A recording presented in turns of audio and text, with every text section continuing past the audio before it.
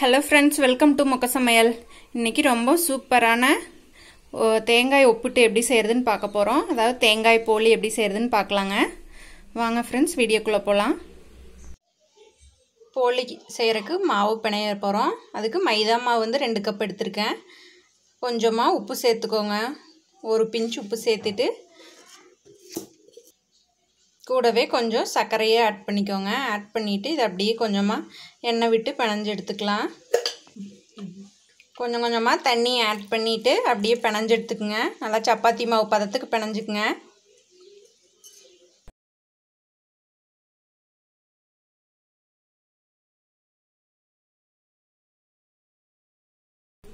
இந்த மாதிரி நல்லா சாஃப்ட்டா பிணைஞ்சுக்கோங்க. எண்ணெயும் தண்ணியும் அப்பப்போ விட்டுட்டு இந்த மாதிரி நல்லா சப்பாத்தி மாவு பதத்துக்கு நல்லா மாவு பிசைஞ்சு வச்சுக்கலாம். தேங்காயும் நல்லா இந்த மாதிரி துருவி வச்சுக்கோங்க.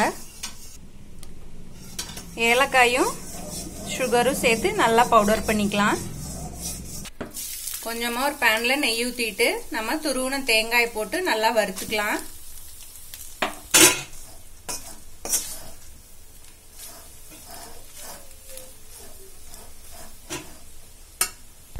கூடவே கொஞ்சம் நம்ம பொடிச்சு வச்சிருக்கிற சர்க்கரை ஏலக்காய் போட்டு நல்லா அது கூட வதக்கி போறோம்.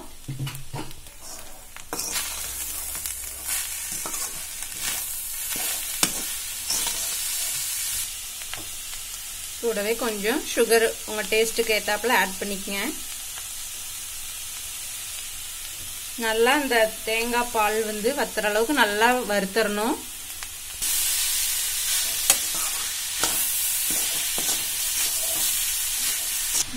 பாருங்க இப்ப நல்லா தேங்காய் வறுபட்டுருச்சு. நெய் ஊத்தி நம்ம தேங்காய் வறுக்கனால ரொம்ப நல்ல மணமா இருக்கு. இதை கொஞ்ச நேரம் அப்படியே ஆற விட்டுறலாம். தேங்காய் வந்து நல்லா ஆறுனதும் இந்த மாதிரி சின்ன சின்ன பால்ஸா பிடிச்சுக்கோங்க. பிணைஞ்சு வச்சிருக்கிற மைதா மாவு வந்து இந்த மாதிரி பால்ஸா செஞ்சு சப்பாத்தி மாதிரி திரட்டிக்கலாம். அதுக்கப்புறம் உருண்டை பிடிச்சி வச்சிருக்கிற தேங்காயை வந்து நம்ம தேய்ச்சி வச்சிருக்கிற மைதா மாவுல சேர்த்துட்டு இந்த மாதிரி நல்லா க்ளோஸ் பண்ணிருங்க. எல்லா சைடும் க்ளோஸ் ஆகறாப்ல.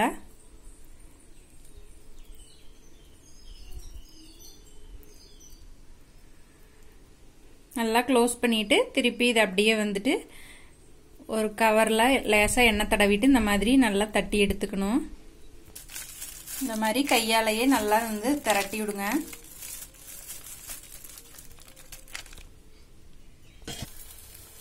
இந்த மாதிரி கொஞ்சமா தோசை தவால நெய்யை அப்ளை பண்ணிட்டு நம்ம தட்டி வச்சிருக்கிற உப்புட்டை வந்து இது கூட ஆட் பண்ணிக்கோங்க. ஒரு சைடு நல்லா வெந்தது, இன்னொரு சைடு திருப்பி போட்டு எடுத்துக்கோங்க.